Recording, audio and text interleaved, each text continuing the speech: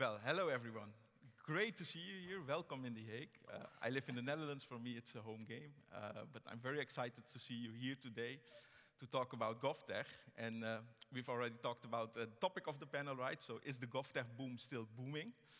Obviously, as professor of GovTech, I have my strong opinions about that. And I think it's also a big risk that I have been made moderator of this session, right? So a guy that makes his living teaching and talking about GovTech shouldn't be moderating a session, but I'm quite confident we'll do well because we have a very great panel here today. Let me just briefly introduce them to you. So we have Ping Soon. He's Chief Executive of Government Technology Agency in Singapore. Welcome. Thank you.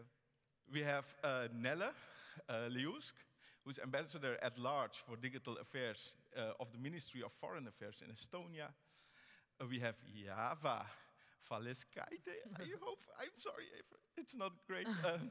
But she's Vice Minister of the Ministry of Economic and Innovation at the Republic of Lithuania.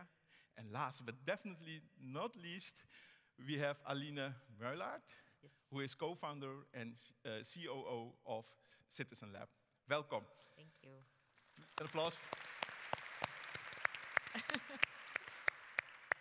So the setup of this panel is very simple. We have 3 themes we would like to discuss, first with the panel, but obviously we'll open up the room for questions from you guys as well.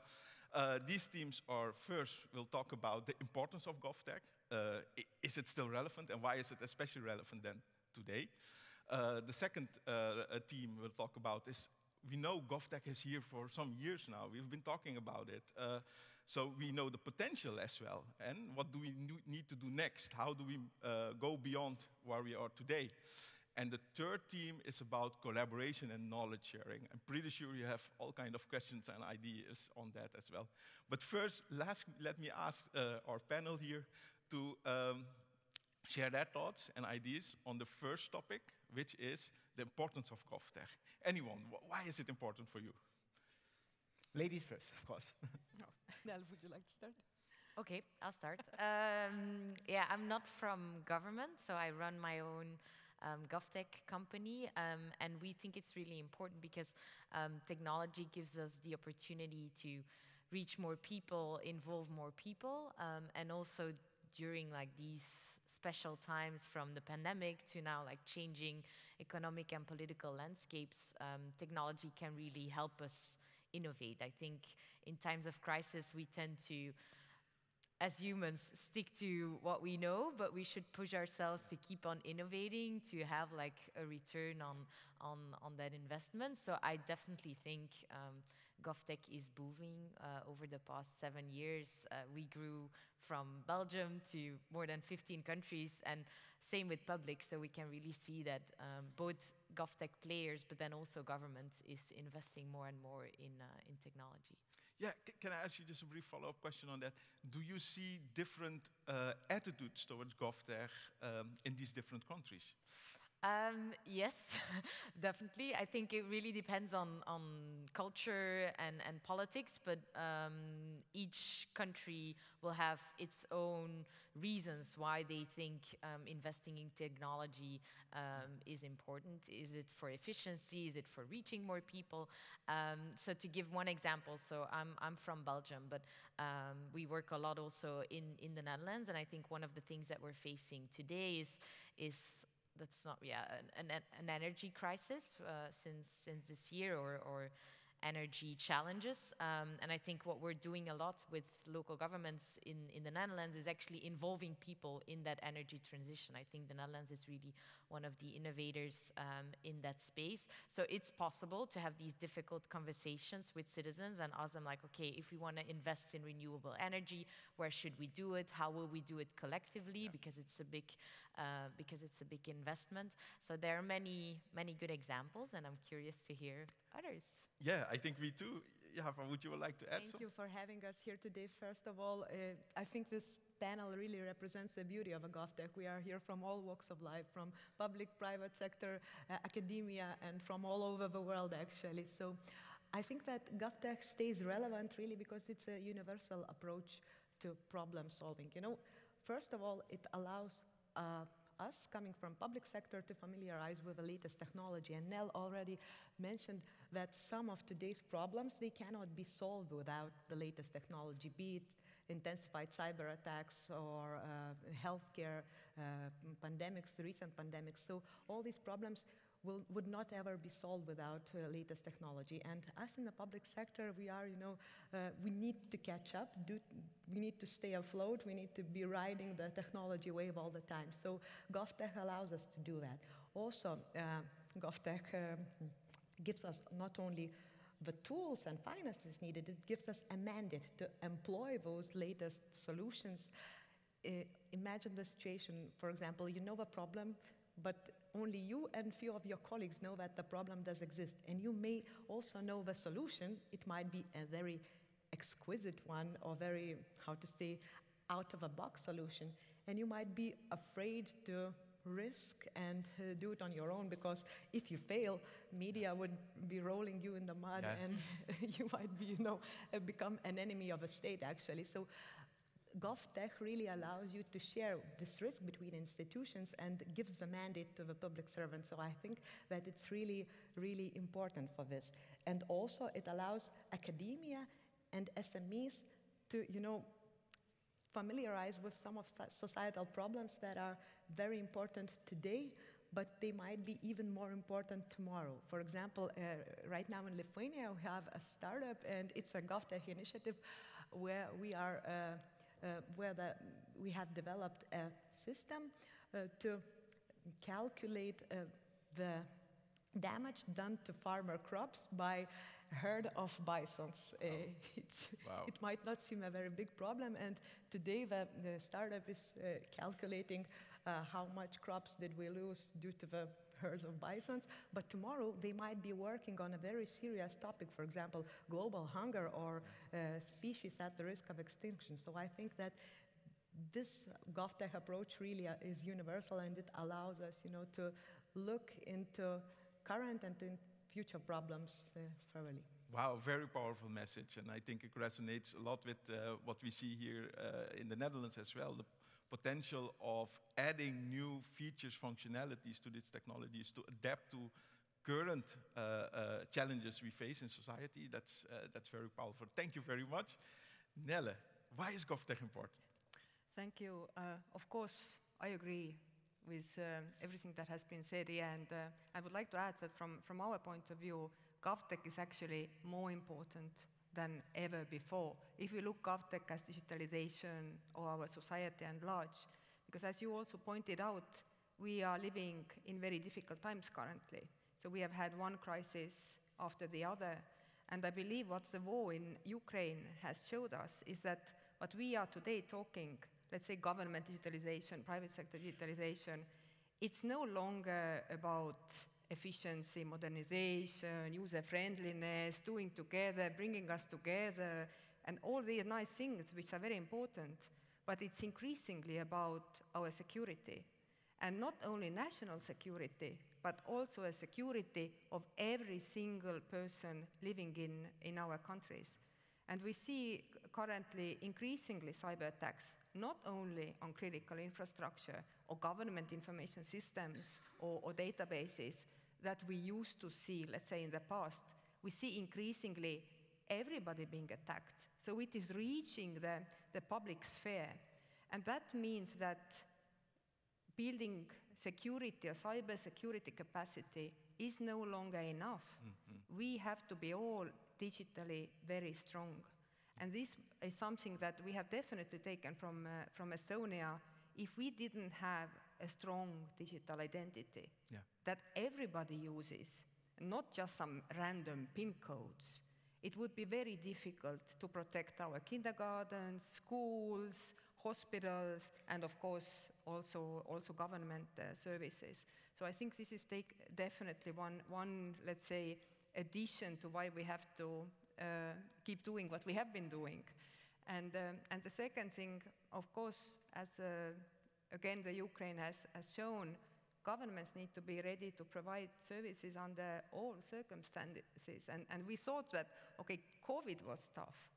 But we can see that it does not stop there. So we simply need to be digitally stronger. Wow, we are very recognizable. You basically talk about this concept of digital sovereignty, right? That we want to be more in control of the technology we have and are using and not depend a lot on all kind of other actors. And a second concept is resilience, really allowing our society to adapt to all these crises we're facing. So very important. Thank you so much.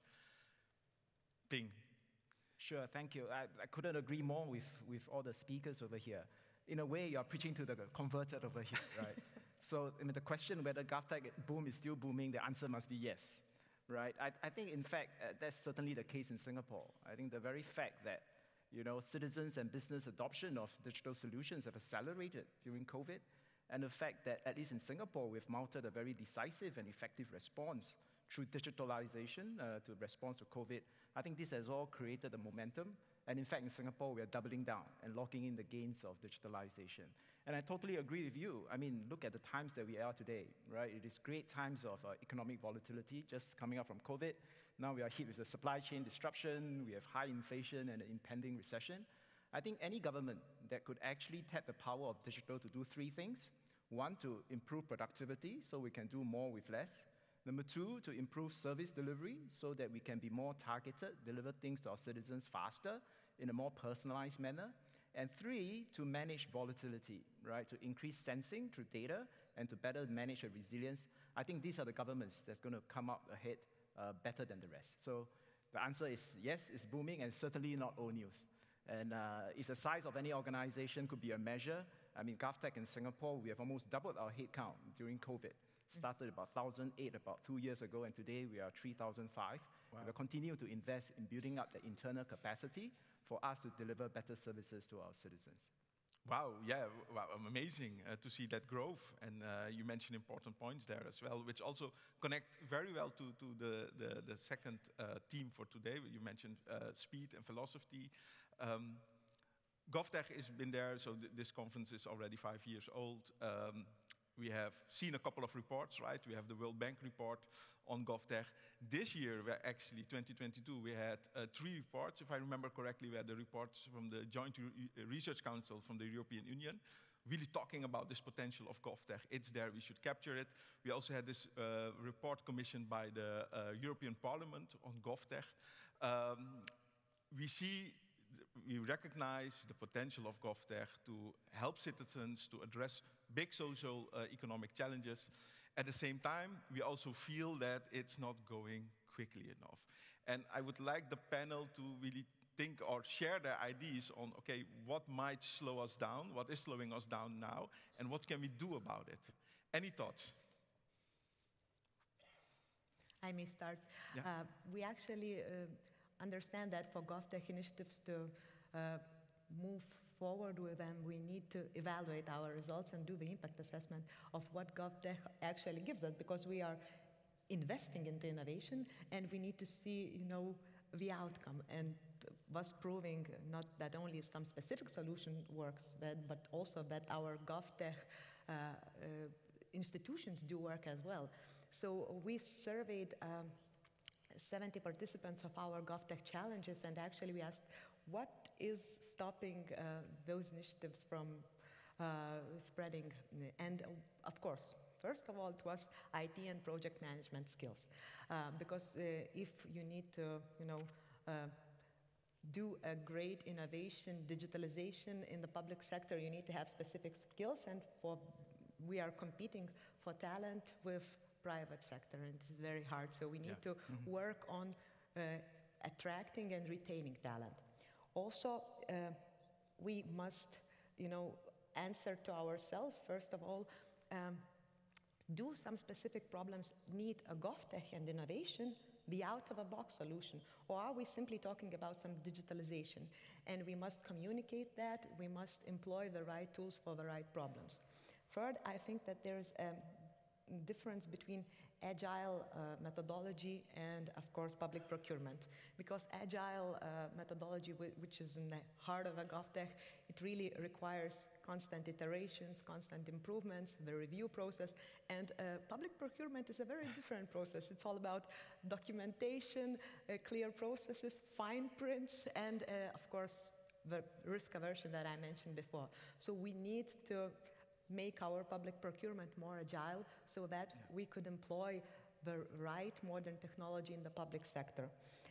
Of course, project continuity. That means that sometimes we try and test some great idea, but we reinvent the wheel every time because we don't know how to continue the project, and we start to do everything from scratch. So I think that it's very, very important to learn the good practices in events like this one. I totally agree with that, right? So I think if you're trying to drive digital to the core for any organization in the government, it's really not the technology, right? It boils down to culture, people, and organization. You know, there's a panel talk about how every public leader not got to be a digital leader, but there's a saying, right? You got to match ambition with alignment and action. So based on the experience I have running GovTech, and I'll just paraphrase some of the things you say. I think there are 3 things we need to do to overcome it. I think number 1 is really to get the business strategy alignment with the operations. I think it's easy to say that you want digitalization, but it cannot just be from the leader of the organization. It really needs to go down to the rank and to ensure that the operations and the technology people work together. And importantly, to make sure that the operations look at how they can re-engineer their processes. We talk a lot about not digitizing today's processes. You got to go through a business process re-engineering first. So that operations alignment is important. Otherwise, you're just going to get a lot of tech push, a lot of reinventing the wheel. Yeah. So the first thing is to get a business operation and strategy alignment. And the second one, I totally agree, and it's sometimes quite difficult in the government, which is that we need to introduce new ways of work. And the new ways of work including different ways of identifying problems. The use of service journey mapping, customer experience mapping is very useful in understanding the pain point of citizen, both in terms of the activities that happen above the line of visibility and down at the engine room. But not just in terms of using service journey mapping, but then to couple that with modern engineering practices, right? The use of agile rather than waterfall, the ideas of understanding what story point is, how do you do MVP, and how do you sensitize the citizens to some of these. And in that process, kind of increase the digital quotient of the public service, not just the leader, not just the business operations, but down to the ranks, right? So that everybody speak the language of digitalization. Not that you need them to learn coding, but at least appreciate the power of technology. And then finally, of course, to complement the business strategy alignment, complementing with new ways of working, is you need to focus on technology. And I'll argue that today government need to have a very flexible technology core, one that embraces the cloud, and to embrace reusability and platform, government as a platform. And so, for example, in Singapore, today about 60% of government systems are already hosted on the commercial cloud. And we have developed a Singapore government tech stack as a modern application environment to really standardize and streamline the whole development process. Wow, what you're saying, this definitely reflects a quite mature and experienced approach already with GovTech. And I'm very curious to learn more about that. But before going there, one of the key concerns I see about GovTech when I speak to people from the public sector is this notion of, okay, wait, GovTech is basically coming from the outside. It's about technology from startups, scale-ups, enterprises, and they want to do something in the public sector. And you have this concern that basically, as a government, you are going to be dependent on the private sector. Java, when you were mentioning this approach to GovTech and also Ping, you have matured a lot and have been able to scale. How do you feel that this attitude towards GovTech coming in from the outside and basically is more a Trojan horse, right? We're going to be dependent on the private sector. Do you see this happening, or are we going beyond that now? Are we in a different stage of maturity for embracing GovTech? Do you want to try first? So I would say that it is not us against them. I think a lot of time there's just no way, right? We can deliver public tech, through our own capabilities. So even as we try to move things in-house, there's still a large dependence on the partnership. And I would say that in many cases, it's a very symbiotic relationship. But the way we work with the vendors have to change, right? Instead of huge projects on a waterfall method that you define the specs and get a project like 36 months down the road, and often it's over budget and not on schedule, you got to do co-development with the private sector, and that's what we do. So we have our own development team, we augment it with private sector developers, and we co-create a product together. But at the same time, I think there's a great opportunity for government to create platforms that are on open source that actually allow private sector to work on it. So in Singapore, for example, we have developed the Open Attestation Framework. It's an open source framework using DLT technology to verify as well as to issue certificates. So it's open source framework. We have applied that on what we call open certs, which is the issuance of educational certificates. So the government developed the open source framework, but the provider that issue the certificates and verify the certificates are all from the private sector. And now we have pivoted and forked out the open attestation framework to do trades. Right, so can you imagine, right? Now all the electronics, the bill of lading that's required for the shipping industry can now be issued through the open attestation framework. And that helps shippers save time, help the processing department in government save time, and it releases money faster to the shippers. And all these solutions can be provided by the private sector. I do want to maybe quickly reply to that, being from the private sector. I think I tend to disagree because there is, of course, more increasing funds spent on technology, and in some way, indeed, the public sector will be dependent on the private sector. But I think the public sector is spending much more on services from the private sector, consultants, etc. So I think from a GovTech player, I think what's sometimes blocking or what can be a barrier to working more with government is actually that willingness to pay, seeing, okay, the technology has a value, comparing to hiring a very expensive consultant, which is also outsourcing and being dependent on a private sector to help you solve challenges. So I think really that perception on the price of technology and how much it can really help you and how much it's worth, I think it's a conversation that we need to have. And then, of course, we need to make sure that the government has some control over what they're buying, how they can modify it. They need to have internal skills. So Citizen Lab also, part of our solution is open source, so that we can exactly allow to co-create with our clients, with the governments. But so that willingness to pay, and also in public procurement, not putting everything on price, but also really looking at like, what are the qualities of these people? Who is this company? Are they diverse? What are their ethical standards, etc.? Slowly we see things changing also with regulations from the EU, but if we, for example, look at Canada, like public procurement is pretty intense, but they look at much more things than only price. So really looking at the quality of the technology and willing to pay for it is important to get good quality in the end. Yeah. Very important discussion there, and we noted two things. I think one is this leadership also from the public sector, but also having control. And I'm pretty curious about how someone from Estonia views this, because my read on Estonia is there's a lot of public leadership and control there. Is that fair to say, or would you say it's changing? Yeah, a quick wrap-up, of Estonia's digitalization, and on the one hand, I completely agree also what was said here, that governments have done quite a bit also in Estonia. A lot is happening, proactive services, AI applications, especially to support the efficiency of back-end processes and so forth and so forth. But when we, let's say, narrow down now the GovTech as such, or why it in a way was, let's say, starting to boom, even though I would say that we are not yet booming in GovTech. We have done some things, but we are definitely not yet there. And this is precisely what was also mentioned here. It was actually about sharing resources.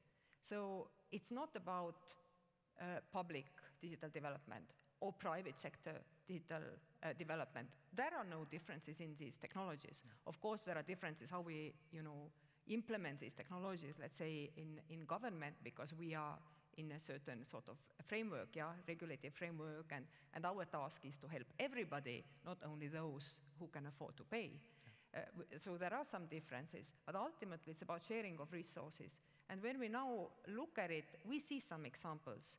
But I would say that when we look at the global scale, these examples are rather limited.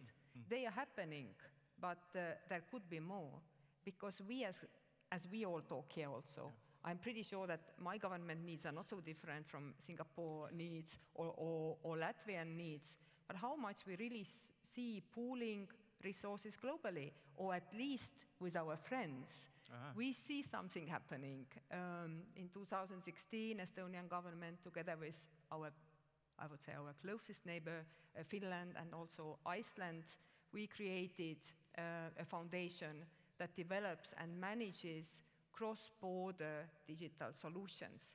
And we did that in Estonia precisely because we needed to have also the talent from Finland, Iceland, and why not somebody else? So from this point of view, I think we have quite a bit to do. And here, the public could also take the lead, as it did also in the previous years. I think Nell touched upon a very important thing. It's not about the sharing technology or data, sometimes depersonalized data, between public sector and private sector. It's about sharing our knowledge, first of all, with those with whom we share our values. And I think that's very important. Right now, in the context of what's happening in Ukraine, Russia's war in Ukraine really it really reset the geographical boundaries of technology sharing, I think. But of course, that's a very important topic as well. Definitely, yeah, and I would love to talk to you about that later after the panel, because a lot is happening there, right? So what we're seeing is this whole notion of closing the borders, closed science versus open science. We want to keep technology and the way we develop it closer on a local level and not be dependent. So I think there's a lot to talk about there as well. I would like to move to the third topic, because we need to finish up the panel, obviously. The third topic is actually something you have already touched upon. It's collaboration and knowledge sharing. And I think this is really close to my heart, because one of my roles is academic director at DigiCampus. DigiCampus is a multi-helix innovation partnership in which government, companies, academics, universities, but also citizen groups participate in order to co-design these new technologies in public services. And having some experience with it now, DigiCampus is 3 years old, but I know there are examples across the world that try to do the same. I still feel that the collaboration challenge is still there, and we're struggling with it. And the collaboration challenge is who takes the lead, right? So Ping, you were talking about an open source attestation framework. I think that's a great example, but who takes the lead? Who covers the cost? Who makes sure that the documentation is there? How do you approach this in Singapore? Yeah, so that's one area that we can, I think there's room for international collaboration. And it's not just about government getting involved in an open source framework. I mean, the idea that Estonia is doing, right, where government as a platform, I mean, she has said that indeed, actually many of the functionalities within the government is the same. Government is very good at applying for grant, disperse money and all that. So how can we actually start to see government as a platform, and the functionalities and the code base that we have developed, can we then codify it and make it available for other governments to use? So in Singapore, for example, we have implemented, I think, a rather successful National Digital Identity Program, over 97% coverage of the residents. And it's not just a lock-in program. We have did it together with a personal data sharing consent platform called MyInfo, and as well as a data sharing platform for the government. And actually, the coupling of these has created new value, not just for government services, but for private sector services. Yeah. So now that we can develop that platform, can we then extend it to the private sector? And private sector are making use of that same platform to simplify their eKYC process. We're generating new economic value through using some of these platforms. Now, could that same model be replicated? I think there's great possibility. And something that's very specific that only governments can do is that if we can all pursue, right, and have an interoperable standard in terms of digital identity that's no different from passport, that allows travel and citizens and businesses interaction across borders to be seamless, I think that would be great. I mean, there's an eIDAS standards being developed in EU. I think if we can propagate that and allow more countries to have interoperable standard, I think that would really bring about a closer global community. Very powerful examples. Other examples? I would maybe just follow up on what my colleague from Singapore just said. I think we are seeing this understanding that we are now so different that we cannot use, let's say, each other's solutions or really, I wouldn't say copy, but amend what has been done. So there is two movements. One of them was, of course, mentioned around open source, and we see that becoming quite trendy, not only in the European Union or in Estonia, where all our public or the code of all our public developments needs to be open, and there is a repository for this that could be in a way reused. We see that also in different international organizations and so forth. So there is definitely move towards open standards, and there are also different initiatives. There is one initiative that you can also learn today called GovTech that Estonia is doing together with Germany, International Telecommunication Union, and Dial, that does precisely that it collects the know-how from all over the world, from the public and the private sector, and develops technical specifications for certain components that could be then reused. So it takes a bit of this building blocks-based approach to digitalization, and I definitely see this as a second trend, that we could see digital government in a way similar to let's say, private sector, I don't know, Apple Store, that you put together and amend and play there around a little bit, and you can have something that is up to, let's say, up to your liking. I also wanted to say that there's also a mindset challenge that we have to overcome, because for some of us it's very hard, to try to employ foreign technologies and foreign solutions, because of course it's very applicable to have some local problem, find a Lithuanian, for example, startup which can solve the problem, maybe see how that startup grows to a unicorn and say, we have a national champion, yeah?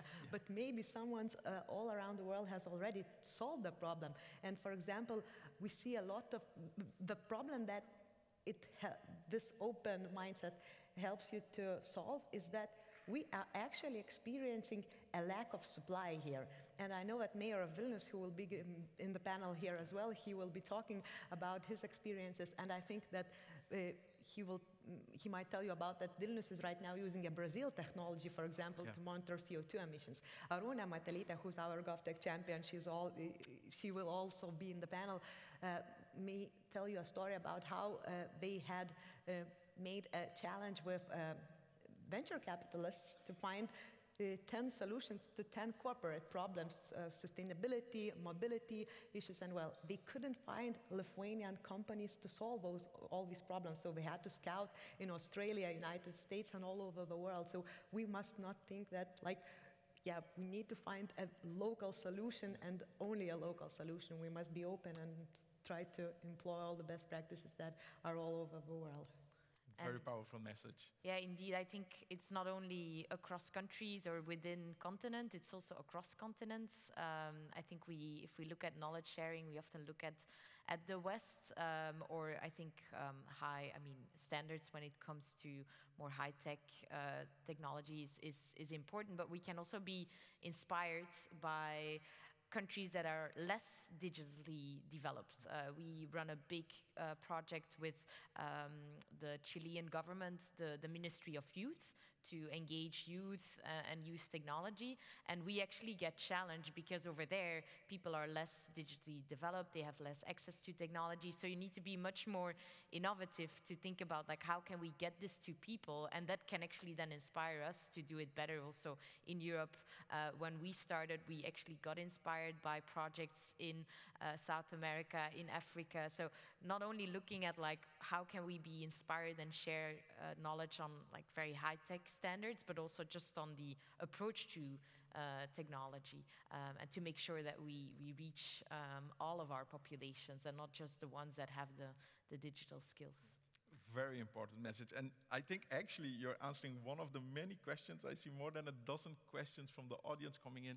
And this question was about how do we close the gap between GovTech and all these citizens who are unable to use these technologies today or don't know the technologies yet. Yeah. So, so then it's really about the approach to technology. Which devices are they using? How do they interact with government in public space, in city hall, and think about how we can actually get them to technology there, help them to use the technology. So I think that's as important to grow the adoption of GovTech. I want to add on, and I think that is so true, right? I mean, a lot of time we talk about technology in the public sector.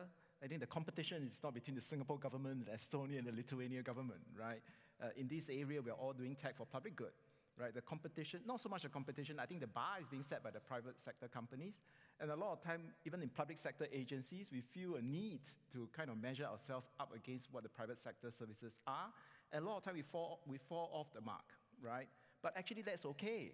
Because one big difference between public sector digital solutions and private sector is that we don't choose our customers. We need to provide services to be equitable to a diverse population, including those who are not able to help themselves or serve. Yeah. And a lot of time when government agencies pursue digital to the core, they forget that actually the public mission is to kind of serve your citizens with heart. So my posit is that the future of public service delivery it's not about just digitalization, right? It's, yes, to pursue simplicity with digital, but to add that human dimension. And of course, security is important. And to add that human dimension, it may well require us not to close our physical channels, right, to continue to maintain that, but you can actually apply technology to improve that. So I always say, you know, use high tech for high touch. Yeah. Wow, that's, I think, a very great final quote we can use. We need to finish up now. Thank you very much. I think there is a lot more, and I know Eline and Java and Ping also, and Nelle have a lot more knowledge they would love to share with us. Let's grab a coffee with them a bit later. Thank you also, audience, for all your great questions. I'm sorry I couldn't run through them all, but thank you for participating in this panel. Thank you, panel, and we'll move on to the next session. Thank you.